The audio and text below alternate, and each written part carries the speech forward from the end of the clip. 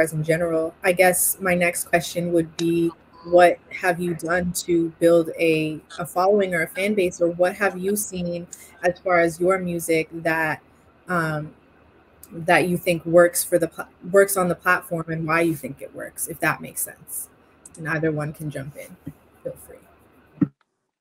Yeah, well, I think the other cool thing about BeatStars is it's a community.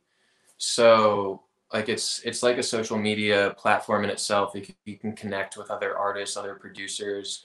So like in the beginning, I was like reaching out to a bunch of producers, like, hey, let's connect, let's collab, like check out your stuff, I'll show you love, like you show me love. And I was able to network with a lot of people that way. And like without having the kind of community networking aspect that BeatStars offered, I feel like I wouldn't have been able to do that.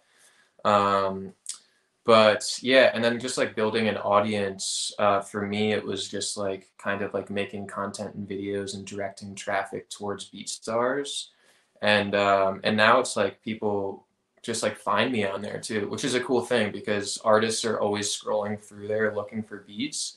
And like they might not even see my videos or like find me anywhere else, but they find me on BeatStars, which is sick too.